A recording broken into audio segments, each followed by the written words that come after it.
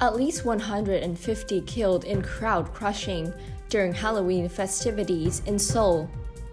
South Korea president has declared a period of national mourning after a Halloween crush killed at least 150 people in a packed nightlife area in Seoul.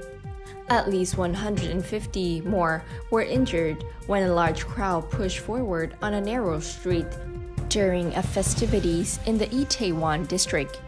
Choi Chun-sik, an official from the National Fire Agency, said dozens were being treated for injuries at hospital after the crush in the leisure district of Itaewon on Saturday night.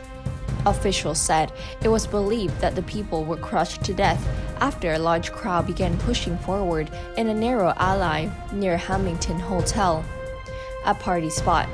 More than 400 emergency workers and 140 vehicles from around the nation, including all available personnel in Seoul, were deployed to the street to treat the injured. The National Fire Agency separately said in a statement that officials were still trying to determine the exact number of emergency patients. TV footage and photos from the scene show ambulance vehicle queue up in street amid heavy police presence and emergency work moving the injured on stretcher. Emergency workers and pedestrians were also seen performing CPR on people lying in the street.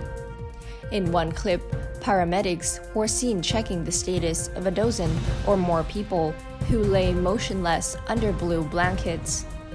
Police, who were restricted traffic in nearby areas to spread up the transportation of injured to hospital across the country, also confirmed that dozens of people were being given CPR on Itaewon Street.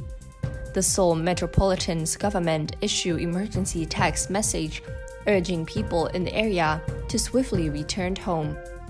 A local police officer said he had also been informed that a crush has occurred on the street of Itaewon, where a crowd has gathered for the Halloween festivities. The officer requested anonymity, saying the details of the incidents were still under investigation. Some local media reports earlier said the crush happened after a large number of people rushed into Itaewon bar after hearing that an unidentified celebrity was visiting. The president Yoon Suk-yeol expressed condolence to victims and wished for a speedy recovery to the injured. "This is truly tragic," he said in a statement.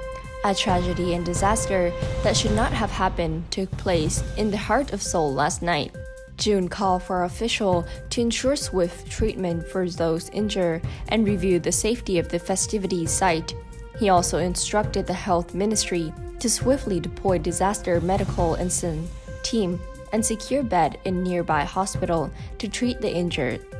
That's all for today. Thank you for watching and see you next time.